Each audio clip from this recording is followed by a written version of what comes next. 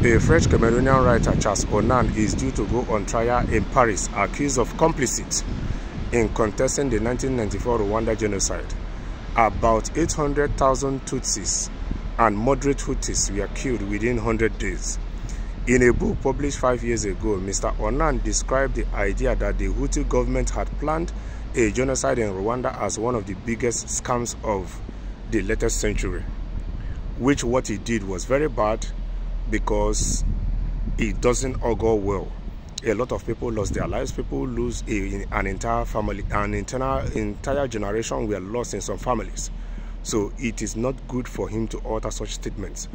But it's on one side he's going to court because he's been accused of his accomplices. But on the other side, under the government of Jacques Chirac in France during this genocide, nobody from that government has been accused or has been charged to court, has been invited to ICC. So what does it tell you? Sometimes it looks as if these foreign institutions, they are just there to bring Africans to dear, or African leaders who are not ready to do their bid. Yes, because we have not seen anybody when it comes to this Rwanda issue under that government or from France being accused or being charged to court or being invited for investigation of any sort. So we Africans, we have to be learning from things like this too. His lawyer, Emmanuel Perret, insists that Mr. Onan does not question that genocide took place or that Tutsis were particularly targeted. Mr. Pierre told the AFP News agency that the book in question was the book of a political scientist based on 10 years of research to understand the mechanism of the genocide before, during, and after. Mr. Onan, now 60, and his publishing director at Editions du Toucan were sued 4 years ago over the same book. That case was brought by the NGO Survey and the International Federation for Human Rights for publicly contesting a crime against humanity. Monday's trial is only the second case of denying the Rwanda genocide to come to trial in France. Under French law, it is an offense to deny or minimize the fact of any genocide that is officially recognized by France. So France recognized that genocide, but from the government, the government in France then, nobody from that government has been questioned, has been accused, has been charged. But France recognized that genocide.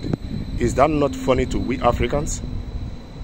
Mr. Onan's trial will be historic, since there is not yet any case law, strictly speaking, related to Rwanda. On questioning of Holocaust denier, Camille Lesevier, campaign manager for Survivor, told AFP, "We will mainly base ourselves on case law related to the Holocaust."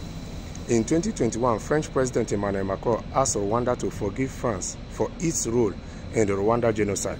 So, the French government, under their president, asked for forgiveness on concerning France's participation in that genocide. But nobody from that government that was in power during this genocide has been held accountable for the role they played. He said France had not heeded warnings of impending carnage and had for too long valued silence over examination of the truth, but said his country had not been an accomplice in the killings. So he said his country has been silent on this, but they have not been an accomplice. Yes, so I think it will only be fair enough if international community, that's if they will carry out investigations to see if France is not accomplice to what happened in Rwanda. If not for anything, to give justice to people that lost an entire generation or family members concerning what happened in Rwanda.